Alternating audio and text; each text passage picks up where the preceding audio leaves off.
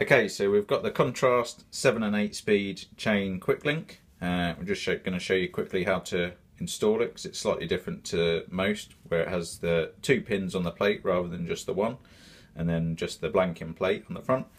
So take the 2-pronged plate, put that in the back of your chain. We're just using an 8-speed Sram chain here. Both ends are feminine, so slide that through so you've got the pin pieces showing at the front, and then take the face plate, slide it over one end, and as you do the second end you have to flex the chain and bend it inwards. This will click and then open it back out, and that is it. To remove, simply take the chain, flex it back again, and it will pull apart.